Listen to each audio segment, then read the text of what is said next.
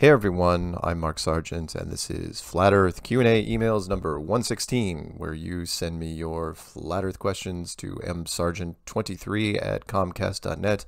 That's MSARGENT23 at comcast.net, and I will do my best to answer them. I'm going to start out this one with something a little special, and that is last night during Strange World, I spoke with United States Army Master Gunner Brian Burton, and he was one of my subject matter experts, and he and I were discussing ballistic tables, notably Navy guns and artillery and tank rounds, and how we have heard from various members of the military, Army, Navy, Air Force, Marines, sniper instructors, you name it. We talked to all of them. And they all said the same thing in previous shows, which was, yeah, we've heard of the tables that talk about how that people that shoot long range, not just snipers, but much, much further, the 20, 30, 50 miles, everything from cannon fire to missiles. They've heard of the rotation of the Earth tables and the curvature of the Earth tables, but they never take them into account. And so we actually got a hold of some of those tables. One of them was naval guns from World War II, and then artillery tables from the Gulf War, and then modern day tables from tanks. And yes, indeed, that part is true. You can look in there, and they do have ballistic tables that try to account for the rotation and or the curvature of the Earth. However, they aren't used, they're ignored. And Brian Burton is saying that, he was looking at one of these tables going, I've never seen this thing before ever. And we were discussing the questions of when does something become a projectile? When does it have to take into account the curvature and the rotation of the Earth? Like, for example, you've heard this discussed in several different things, whether it's globebusters or Jeranism or whoever, which is airplanes. They fly at 500, 600 miles an hour.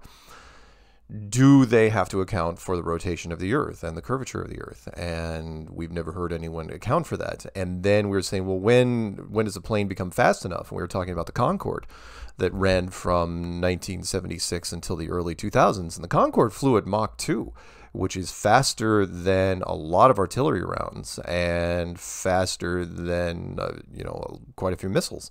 So how did the Concorde adjust in its transatlantic flights?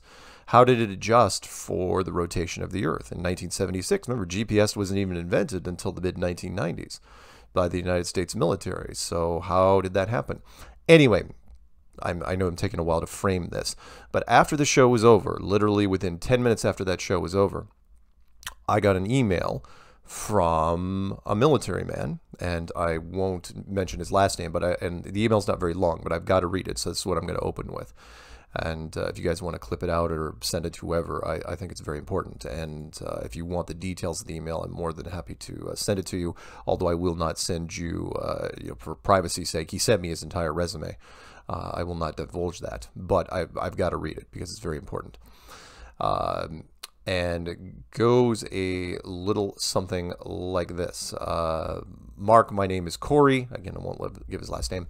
I have been listening to your show and enjoy it very much. I have attached my resume only for your background knowledge of my experience for review. With regards to artillery ballistics, we have never accounted for Earth's curvature or rotation. The current ATP 3922, however, does list a correction factor for the rotation of the Earth. This is hidden in a shift factor for artillery pieces firing out of traverse of beyond normal left and right limits. Typically, the center is 3200 with 200 mils left and 200 mils right of traverse, our main weapons firing range. Anything beyond these limits, 3000 to 3400 mils, are out of traverse. A weapon shift is required, which they have listed or hidden in the ATP as a correction factor for the Earth's rotation. This is incorrect. This is never used in my 23 years in the United States Army Field Artillery or as a defense contractor working on weapons live firing ranges. Additionally, we have never used the so-called Coriolis factor, nor have I seen it used on military weapons live fire ranges. I have written firing range SOP, which is standard operating procedures, for all the live fire weapon ranges in Kuwait Udari Range Complex. There are over 30 different firing ranges from tank, artillery, mortar, rocket, sniper, and small arms ranges. Best regards, Corey. And then he sent me his resume. So you science people out there, unless this man is a bold-faced liar and he knows what he's talking about, please tell me how this is incorrect. And we've heard this time and time again from the subject matter experts in the military, which is they've all heard about the rotation of the Earth and the curvature of the Earth, but it is never factored into the firing solutions. And this guy's fired them all. So where is it? It's not there. There you go. And I'm going to save this one, and I may use this as part of different things, because I think it's really important that the people listen to that one. Anyway, that one was just yesterday, but let's jump back down to Saturday. This one's called Time Travel. Mark just found out about your love of time travel shows, movies, and ideas. Me too. Have you watched Primer? I think it's still free on Netflix. Also, the show Travelers is really good. 12 Monkeys, Orson Welles' Time Machine, and the remake, so on and so forth. What are some of your favorites? Always looking for another good take on the concept. Interesting to note, most, not all, time machines involve things spinning very fast. Where did that come from, I wonder? Been pondering that for a while now. Thanks for everything. Peace. And that's from Jonathan. Favorite time travel movies. Boy, off the top of my head, my favorite is probably one that explores different avenues of alternate futures. So a good one would be, if you want a funny one, which was more interesting than funny, and I think Groundhog Day with Bill Murray. I thought that was brilliant, a mid-90s movie. And of course, Time Machine. And I love all time travel movies. I think they're all done really, really well. Because they explore possibilities. Even Looper was interesting, even though I hate, Looper now leaves a bad taste in my mouth because the director of that went on to destroy Star Wars with the Last Jedi. But not to dwell too much on that. My favorite time travel movie probably, and you get some people get like, no, it can't be, just because it has Ashton Kutcher in it, is The Butterfly Effect. And I'm not going to condemn him because, lots of different people could have probably played that role because it was about the story, and it was very, very interesting, and that was the butterfly effect, how little things, if you had to go back in time and change things, what would you change, and did that change affect other things? Did it take you down a different path? And it showed what his life would have been drastically different in just by making these little, at this pivotal moment in his childhood, how these paths would have branched out into different alternative futures. Thought that was fascinating. So anyway, thank you for that question. I always love movie questions because I've absorbed so much media in my life. This one's called Check Out the Titanic Replica. Mark, China is building a Titanic replica. When it's finished, it would be a perfect spot for the Flat Earth meetup. Interesting. Check out the images, nearly 100% identical. And that's from James. Yeah, look, as much as I'd like to be impressed by the Titanic replica, I'm not so much, and that's because when James Cameron did his mid-90s movie Titanic, he made a replica that was almost full size. And the details were flawless. It spent so much, everyone thought that movie was going to sink him forever, and a little play on words there, because it's like, who would want to watch the movie Titanic? And it turns out he made a wonderful romantic love story and launched Leonardo DiCaprio, and it was an interesting movie. And I still know people to this day that will not see it, mostly guys, because say, well, I know how it ends. It's like, yeah, the Titanic sinks, but watching the spectacle of it was amazing. So anyway, China building the Titanic, what are they going to do with it anyway? It's in China. So is it going to be a tourist attraction for them? Maybe. This one's called Spectre, Russia's only telescope not responding. That's from the BBC News. Mark, here we go again. I struggle to get a Wi-Fi signal to my back garden. Kind regards, Adam from the UK. And yeah, it's a story in the BBC. Let's open it up. And yeah, Russia's only space telescope is not responding. It's no longer responding to commands from Earth, officials say it. It's a short, little, tiny article. It's barely even a paragraph. And why? And the story doesn't mean anything. The story is only there to reinforce space. That's all it is. They don't even care if you read the article. All it is, well, you know, a space telescope because we're in space. And you're not. This one's called 8 Miles Deep. Hi, Mark. I recently came across this picture my son drew circa 2000 while in school, where apparently Carrot Top and Drag taught him the Earth was a globe, much smaller than the sun, composed of the crust, outer core, and core. Feel free to use it as you see it. And that's from Rose. Thank you, Rose. It's awesome. This one's called Antarctica Midnight Sun. Hey, Mark. This is Mark from Marysville. Anyway, after listening to your last show, you had commented that the midnight sun in Antarctica is a weakness to the flat earth theory. I think that's what you said. Anyway, right after the show was over, I looked over in the column next to it, and Jaron had a vid called Antarctica is Not What You Think, and it totally blew the midnight summer sun thing out of the water, showing supposed footage from Antarctica of a 24-hour period with no sun, but there are clearly pieces of footage missing and the times are wrong, meaning they faked the footage. Just saying. That's from Charles. Yeah, I know all about Jaron's stuff, and I'm not saying that it disproves flat earth, not in the slightest, but it is, out of all the points we've got out there, it's probably the weakest. Because we just don't have enough information from Antarctica, which is what Jaron was trying to point out, which was we just don't have enough data, because between the Antarctic Treaty and the hostile environment, there's just not a lot of people that are down there shooting footage. Compared to everywhere else in the world, you know, everywhere else you have flat earthers that are going to just about every body of water and shooting footage all over the place. But Antarctica, tough to get to, and so it's kind of up in the air of what's happening down there. And again, you know, the midnight sun, you know, whether or not it's happening,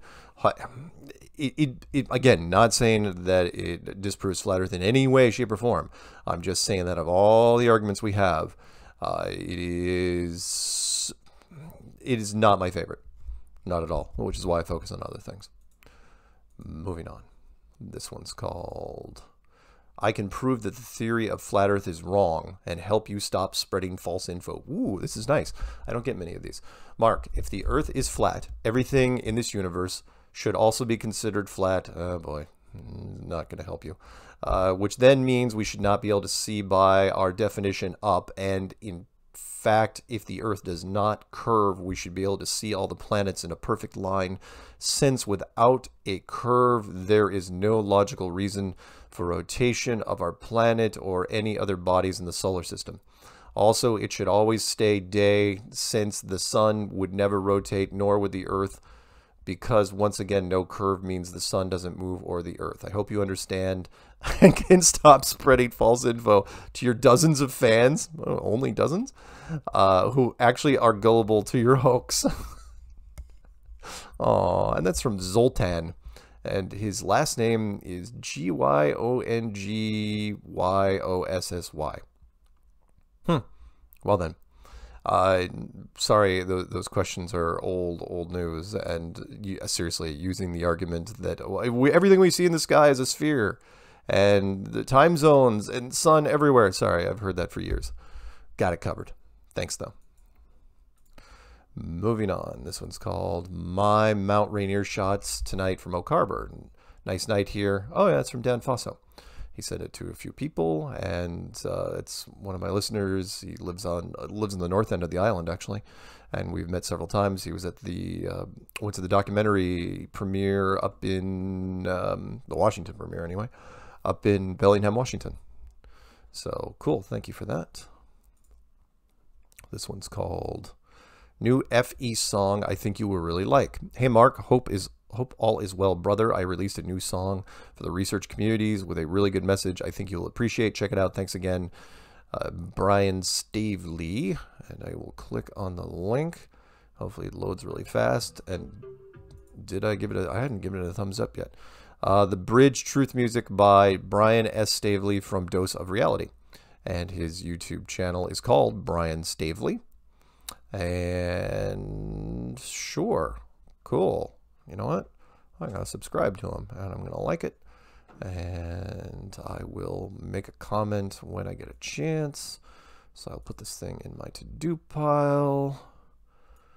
And we'll move on.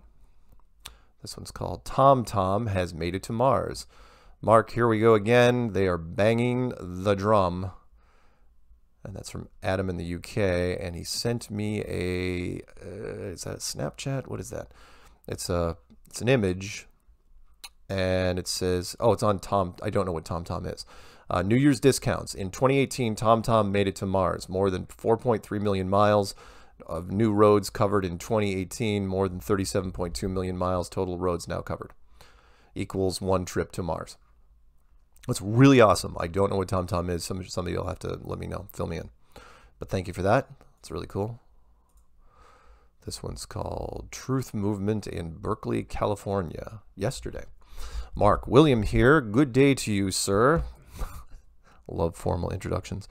Were you aware of anyone in the Flat Earth movement who went to the Truth Rally in Berkeley yesterday on January 12th? My friend and classmate went yesterday and posted this 8-minute clip on the way and also streamed live while at the event. He has been extremely active with chemtrails, vaccines, child trafficking. By the way, if you're going to say trafficking, it's trafficking. Now Flat Earth, and most recently the assault and destruction of Paradise, California in our backyard. Actually, I had thought about the Paradise Fire as a subject. I would have called it Strange World last Tuesday. It would have gave me something to talk to David about, as he was not shy about speaking on the San Bruno neighborhood fire last year. I think that's where it was, or was it San Jose?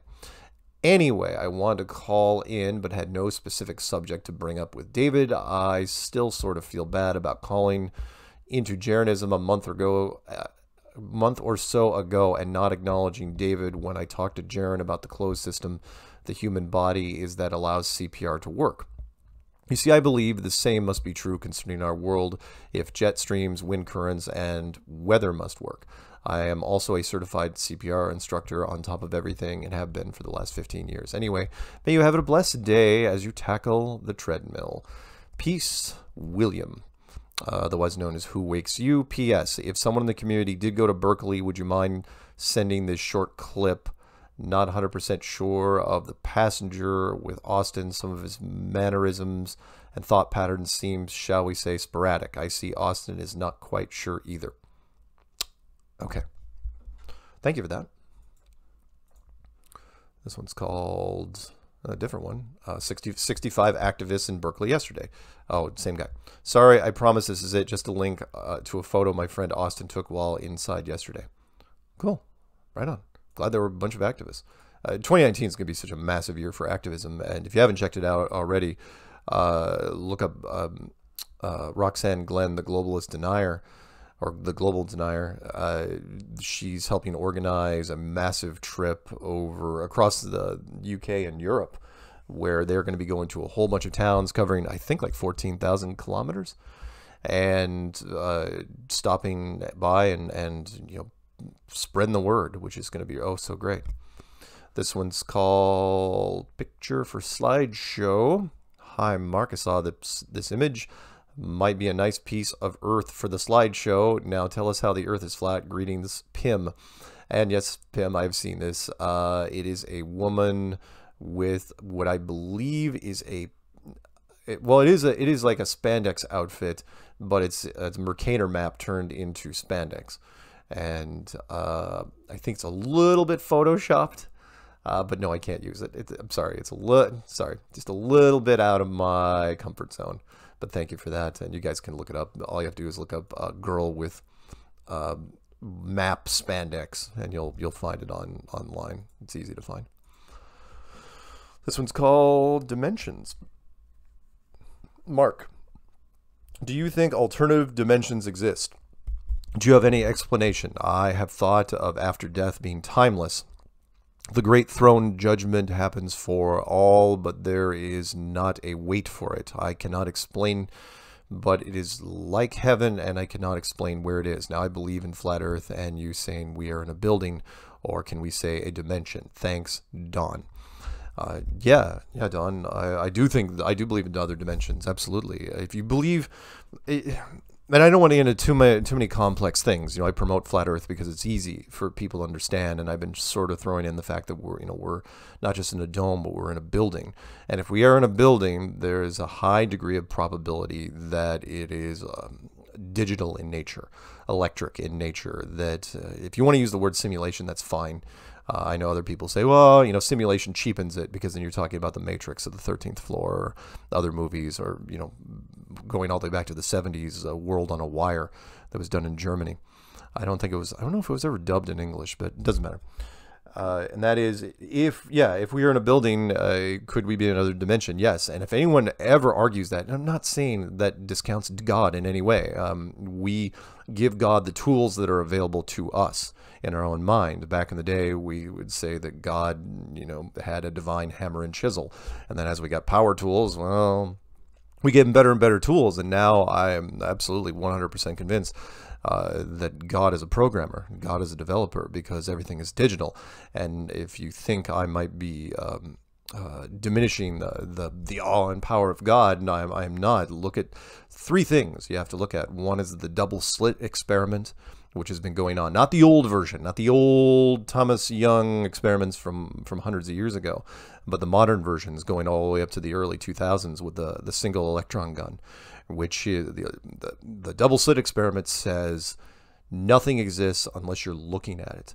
And that didn't even make sense. That the interesting thing, what I love about the double slit experiment, is that for years and years we talked about it in schools, but we didn't understand what it fully meant. I mean, the tree falls in the forest, but if no one's there to hear it, it doesn't make a sound. Well, now we know. No, of course it doesn't make a sound because there's nobody there. The tree isn't there.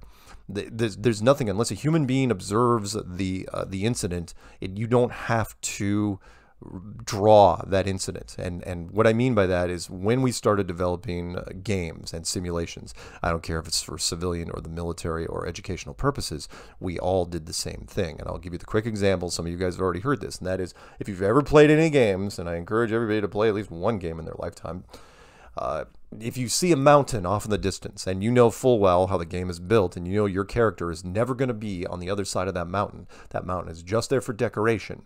The question is, do you build the other side of the mountain and everything that's on the other side of the mountain?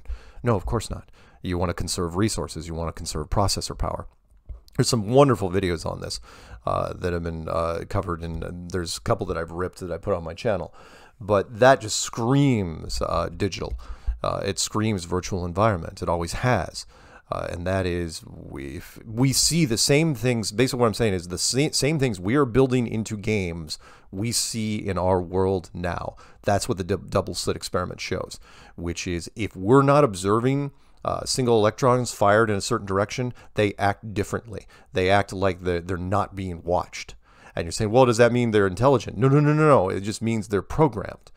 They're hard-coded, and that is not Big Bang. That is absolute intelligent design. It is probably the best instance of intelligent design. The other two things you want to look into is it's a little tougher to get your head around. One is quantum entanglement, which is the spin, the rotation, the instant rotation between the protons or electrons or whatever it is. I'm not getting into the details right now, but they happen instantly regardless of distance. And why is that important? Well, what I mean is regardless of distance, it's instant. Meaning up until very, very recently, we always thought the speed of light was the fastest thing ever, 720 million miles an hour. And now we know differently. Quantum entanglement says there is no speed. There is no speed limit. Things happen, and that screams also virtual. It screams simulation, but I won't get into exactly why. And then the third thing you want to look into, seriously, you can type this into Wikipedia, and that's a fun article, and watch some of the videos on it, because it blows scientists away. And remember, this is what science discovered. We didn't do it, and that was the, what's it called? It's called neuroscience and free will, which is fascinating. Fascinating. I can sum it up for you really, really quickly, and I know I'm spending a lot of time in this email, but I don't get these questions often, and I got to bring this up. Which is, if you look up neuroscience and free will, it was a test that was done some years ago where, bored scientists, let's hook up some electrodes, some people, and have them start tapping things on a computer and monitor their brain waves. And what they did was they thought they'd get clever, and they said, okay, when you think of a number type, or when you think of a random number, type it here. But also, if there's a stopwatch on the screen, keep track of when exactly you thought of a random number. So all of a sudden, I'm trying to think of a number, and I think 14, right? The instant you think of 14, even before you click the button that says I thought of a number, or whatever number you choose, keep track. And what they figured out is that the computer could tell before you even made the decision what the random number is, that you were going to make it. And you're saying, well, so what? That's not a big deal. It's, oh yeah, it is, because the computer could tell 8 seconds before you did it. So 8 seconds before you even picked a random number, the computer knew you were going to pick it. And that just screams predestination.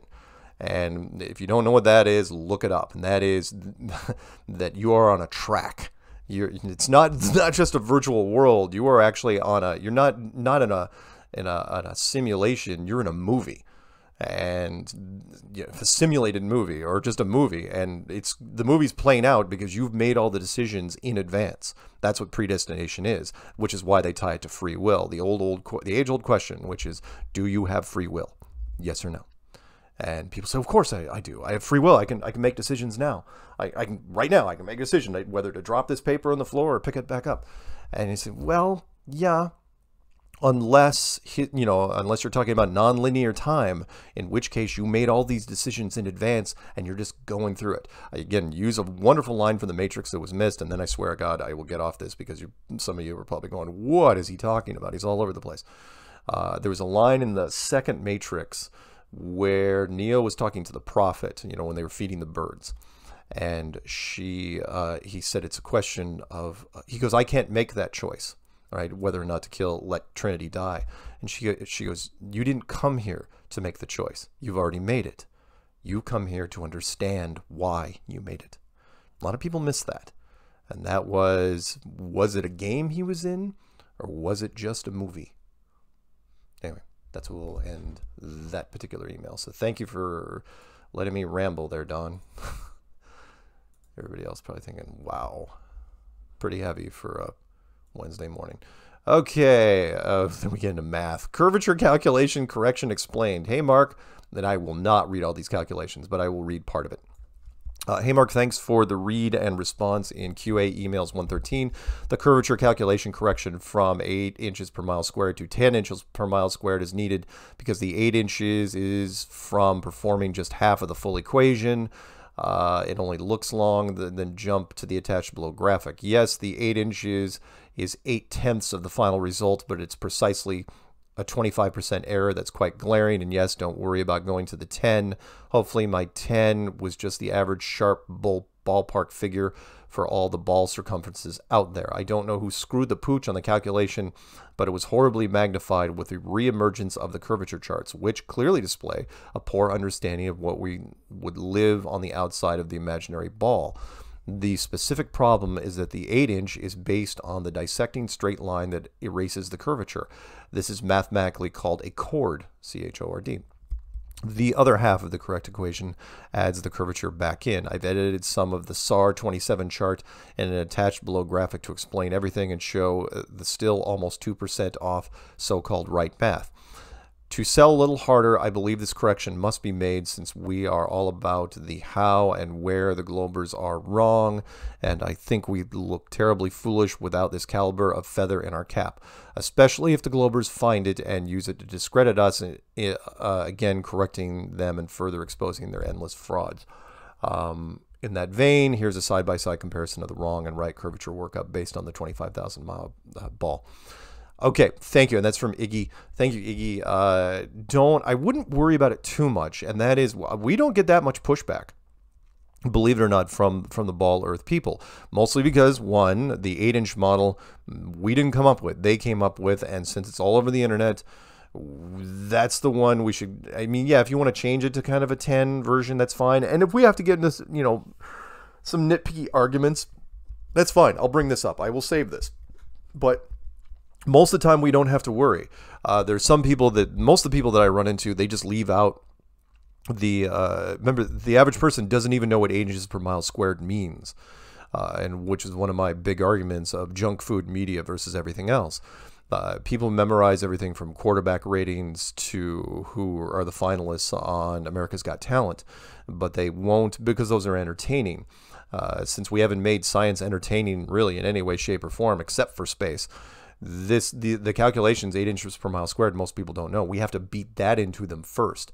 And if you start coming at them 10 inches per mile squared, they're just going to come right at you and say, well, everything on the internet says 8. So love the fact you're spending the extra time on this. We will keep this in our back pocket just in case, but they will never be able to use 8 inches per mile squared really against us, because really up until a certain, as you know, up until a certain point, and I'll just say 500 miles, it works just fine. And we're good, but thank you. I seriously love the fact that you're doing this. Moving on. This one's called FE on MTV, Ridiculousness. Mark, please check out Season 12, Episode 25, Jimmy O and Yang. And is it a movie? He sent me 2 images. Oh, where he's on the street with a sign around him saying the earth is flat. And let me see here. You can actually watch it. So it's, I'm sorry, the show is called Ridiculousness with Jimmy O Yang. Season 12, Episode 25. If you guys want to see it. Jimmy O Yang joins Rob, Chanel, and Stello to explain how to American, identify some people who are not actual scientists, and hack a butt for some special, I can't see that word, occasions. First aired December 28th, 2018. Cool. That's awesome. Again, we're all over the place. We're in the heads of so many people at this point. This one's called Chinese Faked Moon Landing Article on top of Drudge. Yep, Drudge jumped on this, which was, what they call it. Hang on. Chinese, looking for it. Landing on the dark side of moon was faked. Which, by the way, you really shouldn't call it the dark side of the moon. And DITRH was absolutely right that Pink Floyd ruined it for everybody. Because technically, it's just the far side of the moon. It's not always dark, if you believe in mainstream science. But yeah, Drudge threw that in there. Landing. Why wouldn't they say it was fake? The Chinese, they're not beaming back any video. It's 2019. The Americans were doing 30 frames a second in 1969 with a transmitter that had a range of 50 miles. And they were beaming through not only 250,000 miles of space, but then they punched through the Van Allen belts and with perfect accuracy and with 30 frames per second with audio. I was in year 2000. I'm trying to download images from the internet with a 28.8 modem, and it's taking freaking forever just to get single images. And they're doing 30 frames per second from the moon in 1969. Yeah, totally makes sense. Let's see. This one's called TV Interview Request. Ooh. Hey, Mark, I'm a producer for the Los Angeles-based web TV series called The Fallen State. I'm writing to request an in-studio interview with you to discuss your hypothesis on flat Earth and other topics based on spirituality, culture, current events, and politics. Fallen State is a highly entertaining and fast-growing show that airs weekly on YouTube. The show covers everything from current events to relationships, race relations, faith, politics, gender, sexuality, human interest stories, societal ills, I haven't heard that term, and much more. We film at Bond Studios in the west side of Los Angeles. There's a lot of momentum behind The Fallen State right now. Great time to join. Recent interviews include Stacey-Amber Rose, which got picked up by Yahoo News, BET, The Daily Mail, Perez Hilton, Vibe, Fox News, 2Fab, and much more. We would love to add you to that list in this upcoming season. Thank you very much and look forward to hearing from you. Thanks. And that's from Travis. And yeah, I've already made an arrangement with them, and I will be going down there and visiting just before the QE 2019 conference, which is the Question Everything conference, the end of next month in Los Angeles. So I will be visiting them. But thank you, Travis, for reaching out. And if anyone wants to reach out on my behalf, on anyone, I don't solicit anybody. Seriously, I want to keep my potential autobiography intact, which is going to be, I'm just going to call it unsolicited if I can, if it's not taken. And because people just call me because I'm easy to find. I put my number on every video. I put my email address in every video, my mailing address, everything. And that's how he got a hold of me. And then once I did a few interviews, oh, here's a fun one. This is a scam. You guys will like this. So, normally you scam letters from various countries in Africa. But this one's a neat little wrinkle on it, and you'll see where I'm going with this. Okay, so it's called regarding Detective Rogers, right? And it says it doesn't even address me, right? My name is Detective Rogers. I am a detective with the San Bernardino Police Department in San Bernardino, California. Because you want to be redundant. I am contacting you as a part of an investigation our department is working wherein it appears some of your identifying information may have been used without your consent. We're currently trying to determine whether the activity we're investigating was approved by you. Could you please reach out to me at your earliest convenience? My mobile below is the best number to reach me. Thank you, Detective L. Rogers, San Bernardino Police Department, work, cell, and email. Right, and then he spoofs an San Bernardino sbcity.org email. And so I write him back, and of course, the reason why it's a scam is because you're the police are asking me about something. Could it be identity theft? And then all of a sudden you realize it's like, oh, I get it. What you do is you call this guy up, and you think he's law enforcement, and then he asks you for your information, and there you go. And all of a sudden you've just given him your information. It's very, very tricky. I will say this. And so I write back and I say, you will never find the bodies. Never. Mark. And then he writes back and says, hello, Mark. I'm still trying to get a hold of you. I'm actually working an investigation and need a quick statement from you. If you could reach out to me or provide me with the best number. I am located in Southern California. I believe you reside out of state, which of course really throws the whole a wrench in the things, which I'll say in a second. This is one of the reasons I believe the individual we're investigation, grammar screw up, is using your information without your consent. Spelled completely wrong. So spell checker and grammar in the same sentence. Dead giveaway. If it makes you feel more comfortable, feel free to reach out to the San Bernardino Police Department to confirm that I am a peace officer. Peace officer? Oh my God. Again, I apologize for having to contact you through email. I made several attempts to contact you via phone, which he hadn't. They had not gotten a single email at all from this guy.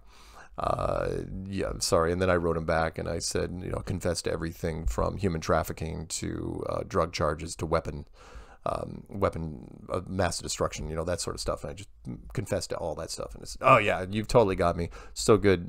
Please, take me in. Okay. The fact that a local police department is doing identity theft across state lines, and there's so many different things that he screwed up here, but I wasn't going to help him out. So I was really tempted to write back and say, okay, do the whole Vin Diesel thing where it's like, okay, couple things you could have done better, and give him, because I try to help people out when I can, but I'm not going to help out trolls.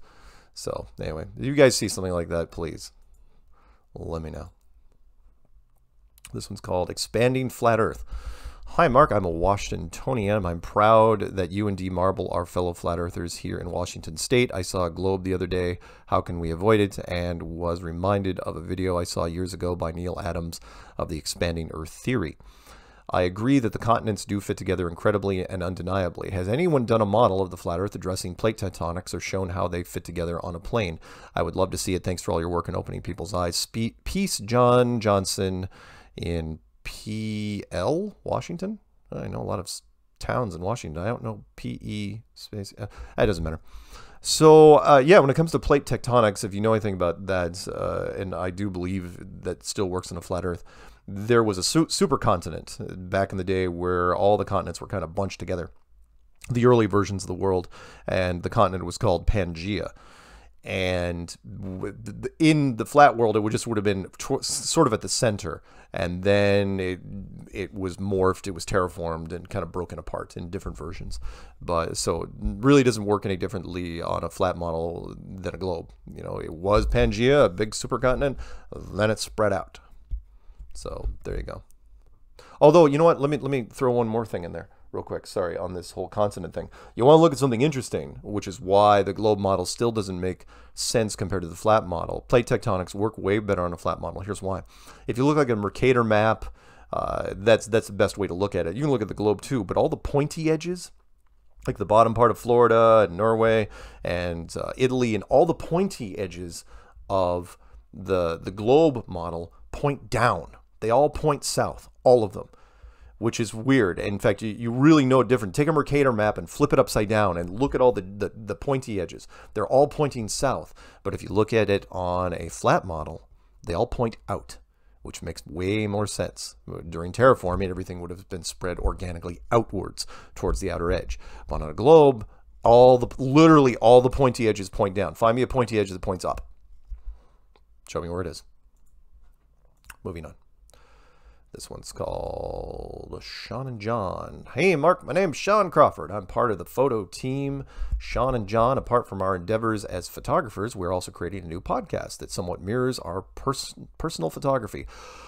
Our currently untitled podcast will be interviewing people with unique stories and beliefs. We have already started with Sisters of the Valley, the Marcos the Adjuster. We would love and try and chat with you, or if you can point us to other resources, most specifically on the West Coast of the U.S., that would be incredible. We look forward to hearing from you. Best, Sean. And yeah, as a matter of fact, they will probably be making a trip up here to Seattle. So I will be meeting with them, and who knows, if they get back in time, we may also meet at the QE 2019 conference in LA. So thank you for that. This one's called Owen is going to debate Eric Dubay. Mark, Owen is going to debate Eric Dubay. I think Owen knows the earth is flat, but he is saying he does not red pill many. Smart guy. I think you and he should do a live talk. He is on every night. Addictive watching. He lives in Washington State. And yeah, the video is called Owen Benjamin. I can't be a flat earth person. Yeah, I reached out to him and said, look, you want to get a hold of me? I'm here. I mean, seriously, he lives where I think he lives in Washington. He's only, even when I take the ferry, it probably maybe 2 hours from here. So I invited him up and to the island, and but it was real casual. Just I didn't want to put any heavy pressure on him. Hint, hint, Eric, don't pressure people and don't badger them in chat, especially a guy like that. I wouldn't say he's high strung, but again, when he gets a head of steam rolling, get out of his way. This one's called FENZ. Mark, hope you're well. I'm a flat earther. Oh, I get it. Flat earther from New Zealand, FENZ, and have been one since January of 2018, and love that you are helping people realize about the world we live in. Forgive me for asking, and I'm saying this with sincerity, but are you a shill? I'm still not sure about the word. Boy, have I written this guy back, whether it's good or bad or whatever. Some members say you sold out for some reason. I don't know. At the Canadian conference, you sounded sincere and genuine. Man, I think I'm making an assumption like those pseudoscientists about you. Sorry. Well, hope to hear from you. Cheers. P.S. I know the earth is flat and beautiful. Did I write back to him? I did not. Okay, so I will put this in my to-do pile, and I will respond here, because every once in a while we'll get this. People that think I am a shill, where did you hear it from? There's only two guys I know, well, unless you count Math Powerland, which is a whole other thing. Two guys I know that have spread that rumor that I'm a shill. And by the way, if you don't know what a shill is, please look it up. It's from the original word shillaber, which is carnival's assistant. Doesn't you have to be a carnival, though? So if you've ever walked down the street and seen somebody playing 3-card Monte, you know, it's like, find the queen, find the queen. And there's some guy behind that says, oh, yeah, I totally found the queen and won 20 bucks off him just today. That's what a shill is. A shill is working with the guy that's doing the card trick. And the only two people, the guy that started this back in the day was Eric Dubay. And it has been. He's the only guy that started this. He started back in 2015, and that's because he had one of his guys contact me and said, okay, we want you to start doing this in interviews. And it's like, what are you talking about? I don't even know who Eric Dubay is. I mean, you know, there were just a few of us doing this back in 2015. And then ODD was listening to Eric, and so he convinced ODD, and ODD started spreading it around. And between the two of them, they did, I won't say a lot of damage. You know, any publicity is still something. For me, I'll do the short version. I am not a shill. I'm just a guy living up on Whidbey Island, used to play video games for a living, and then taught proprietary software for 20 years. If you think of a shill, they don't care. I don't care. I hardly even read the comments, to be perfectly honest, because as long as you believe in Flat Earth, you can listen to whoever you want. If you're a big fan of Jaron, Globebusters, Matt Long, Patricia Steer, Karen B, it goes on and on and on and on. Great. Fantastic. You don't have to subscribe to my channel. If you don't want to listen to my videos, don't listen to them. If you think I'm working for the government, great. Where's my grand plan? When is that finally going to be rolled out? Because I've been doing this now. In fact, next month, in a month, less than a month from now, it'll be my 4-year anniversary of Flat Earth Clues. I've been interviewed hundreds of times. I've done 1,500 videos. I've blown out like 200 of the old ones just because they were just old promos. 1,300 videos is still on my channel, at least. So when am I going to derail it? When am I going to go against Flat Earth? You got to look at it logically. What if I am working for the government? What is my overall game plan? Somebody tell me. In fact, to this day, the word shill has been thrown around so much, and no one's even bothered to say which agency I'm involved in. I mean, is it FBI, CIA, ATF, DOD, Naval Intelligence, KGB? Remember, it doesn't have to be American. So, what is it? So, no, I'm not a shill, never have been. But again, don't care. If you believe that I am shill, fantastic, great. But if you're gonna follow, I'll throw out a little jab. I don't take these often. If you're gonna follow Eric and ODD, you gotta remember who you're dealing with there. Eric wants all Jewish people to die, and ODD's got a bit of a past that we don't like to talk about in 2018, #MeToo. So all I did was make illegal fireworks when I was in university. There you go. Again, if you're gonna follow that rumor, tell me where it came from. Moving on, this one's called satellite verification. Wow, this is kind of a big one. Can I read this? Yeah, okay, let's do this. Mark, my name is Jim, and I work on Mountaintop Microwave Communications equipment. I'm 51 years old, and I've been in the communications business for 32 years. I looked into Flat Earth's situation a month or so ago, and I have no doubt by the things demonstrated with the lack of curvature over water that the Earth is flat. I love your videos on YouTube, and by the way, you show you are genuine and intellectually curious. That leaves the questions of the nature of space. The GPS system, I think, will be a fantastic proof set to half split the problem. Unlike the other geosynchronous satellites that stay put in the sky, the GPS system consists of a constellation of 31 different satellites in constant motion or orbit around the planet. How do you fake that? Or should I say, how do you do a GPS system on a flat Earth? I've been studying the GPS system design intensely, and I have the equipment to verify it.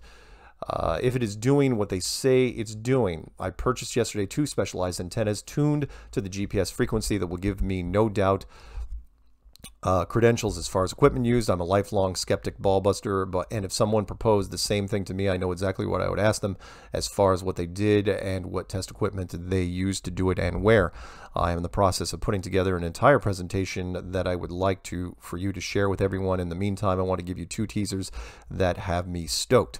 1, the way the system is designed, and I've seen numerous videos and read everything available, there is a huge problem involving simulcasting, which is when 2 or more transmitters transmit on the same frequency at the same time. I found just 1 mention of it with the GPS system, and the answer is laughable. This issue should dominate all theoretical talk on explaining how the GPS system works. That is because the satellites are all moving while transmitting. I have spent a lot of my life dealing with simulcast radio systems. They are complicated and hard when they are on mountaintops that are standing still. Having multiple transmitters moving at and away from each other at 800 miles per hour is insane. If each transmitter had their own frequency, that would be a completely different story, but they don't. 2, I did an initial look for any of the satellites this weekend just to try and verify that I could see at least a change in the signal level and possibly a direction of change in the signal source using a directional antenna and a spectrum analyzer tuned to the L1 frequency of 1575.42 megahertz to verify motion in the sky in the right direction, 55 degrees off the equator, staggered in 6 rows. I didn't have the correct antenna, but it should have been at least been half-ass far as something. I saw nothing, no signal at all from any direction on that frequency, which is a mind blower. I'm not making any claims yet, but the pot is on the stove. Thanks for being the voice of sanity. I will be in touch. And that's from Jim Gaddy from California. And thank you for that. And I will write you back and say that I read this, and I'm looking forward to your follow-up. This one's called Chinese landing on dark side of the moon was fake. Conspiracy theorist claims. That's from the Mirror. Yep, the Mirror did this too. Chinese landing on dark side of the moon was fake. Conspiracy theorists. Yep. Yep. And so that was published in the Mirror. in the UK. This one's called Nat Geo Video. Hi, Mark, just listened to your Strange World. Heard the part about the Nat Geo vid and tried to get it, but kept having difficulties. Do you have it to pass along? Thanks, Kirk. And it was weird. It's interesting that he wrote this because literally one day after he wrote this, and I sent him the Nat Geo video, National Geographic finally posted it on YouTube. So you guys now can watch it. I think it's at the top of the charts. It's talking about flat earthers versus globalists, and that is the Nat Geo piece that we shot this last summer in Los Angeles, and you know, it's me on there. And again, 3 days worth of shooting where I argued till my voice was cracking, and that's what they left us with was that they were, again, it's National Geographic, they're a science-based, science backing, and they were the ones that came and said that flat earth will bring in a new series of dark ages. And I said, no, they won't. But they weren't having that. This one's called Watch Owen Benjamin Full Show with Conflict. Enjoy stand up on YouTube. Mark, after watching the set where Owen says several times the truth is funny, but lies are not, I give him a year. The globe along with the evolution will be in his routine. Good set. I had no idea he was 6'7". He really is a truther, Mark, and that's from William. Thank you, William. Yep, Owen Benjamin is really a great way to start out 2019 with Owen Benjamin doing daily podcasts, just railing and bringing up flat earth all the time. Can't wait to see what happens when he finally talks to Eric. Oh, please, Eric, don't call out too many people because it'll just look bad, but whatever. He's going to do what he's going to do. This one's called The Daily Herald, Everett Poll, Link, and Vid. Great job, Mark, in getting the truth out there. FYI, we are countering the newspaper's apparent attempt to undermine the seriousness of the movement. Please see link and have people vote based on the evidence, which is right in front of us, not from the CGI or space fantasy. Link to poll in description. And that's from Dan Fosso, and that is a video that he did with the newspaper, and it's called Call to Action, Major Online Poll Vote ASAP, Mark Sargent article, herald.net.com, and of course he forgot to put flat earth in the title, and so I've got to write him real fast and say one real quick. I go, hey Dan, hey, put flat earth in the title so people don't miss it. And I recommend that to anybody. But thank you, Dan, for doing that, and I will click on that link and vote myself. And yeah, there was a story they ran. They came and visited me on the island, the Everett Herald. It's a northern Seattle newspaper, and we did our thing. And they weren't the kindest in the world, but at the same time, any publicity is still free, and was honest for the most part. I mean, they don't like flat Earth. I mean, it was tough to hate me, but it went okay. But anyway, they had a poll. Do you think the Earth is flat or round or a sphere? So check it out if you get a chance. All you have to do is type in flat Earth and then my last name. And because I don't think they put flat Earth in the title, that's why it doesn't show up in the search engines. And you'll see the article from the herald.net, and then you can just go from there. This one's called Canadian Nat Geo article. That's interesting. Canadian Nat Geo. Hello, Mr. Strange. I see what you did there, because my last name is an anagram for one word. Sargent is an anagram for strange, which I thought was interesting. I came home to the Canadian National Geographic article in the Alberta Flat Earth Conference this evening and was pleasantly surprised by the writer's description of our general beliefs and the absence of tremendous amounts of mockery. You look very handsome and commanding as per, which is a good thing, as you were described as the movement's leader. Thank you, fearless leader. Yours truly, Eddie. It's her name, Eddie Cassidy, out of Canada. Thank you for that, Eddie. That's awesome. And I don't necessarily think I'm handsome. I used to be cute back in the day, but age takes its toll. And what? Oh yeah. So, but there's no digital thing for this yet. I was asking for the link to this. If anyone can find Canadian National Geographic article, which came out in their newspaper just this last week, not the one that was right after the Edmonton conference, I'd love to see it. All right, let's do a few more and let's call it good. This one's called Watch This SpaceX's First Human Crew on YouTube. Oh, the horror. Okay, let's see. Let me punch this thing up, waiting for a response. So the title of the video is called This is SpaceX's Very First Human Crew. It's on a YouTube channel called Verge Science with about 650,000 subs. and it was put up on January 15th. And yeah, SpaceX's human crew. Love to see that. Yeah, where is it? Where are they going? To the moon? You know what? I'm gonna have to watch it just to. Ugh, don't want to watch it, but I'm gonna. Okay, let's not end on that one. That one's too negative. How about this one? This one's called, excuse me, Questions. Hi, is your name Mark Sargent? I am Antonio Carusi. Can you answer some questions? Are there such things as planets? Are stars just small lights? Are there really galaxies out there? Is most of astronomy false? Are there aliens? Yours truly, Antonio Carusi. And I will answer no, yes, no, yes. There you go. And you guys can look that up. Let's do one more. One more. I swear. One more and this will be it. Let's see. Okay, this one's called Sky Photos. Mark, good day, sir. I've been looking up into the sky now for a long time. In fact, way before Flat Earth came on my radar.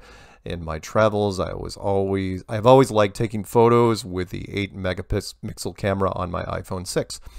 What is included are what I consider some of the best shots of not only some of the most crazy cloud formations I've ever seen while traveling the extreme Northern California countryside, but also some nice Mount Shasta photos and some of the more brilliant rainbow shots I have personally witnessed. Those are in the Weed area of Northern California. Yes, I've been to Weed, actually, by the way. Yes, it is a town in California. Go figure. I have been to Weed when I was out visiting Mount Shasta years ago. Some of the chemtrails showing perspective of what the sun really must be doing if you stop and think about it. Then there is the lake bed that was filled with water last winter.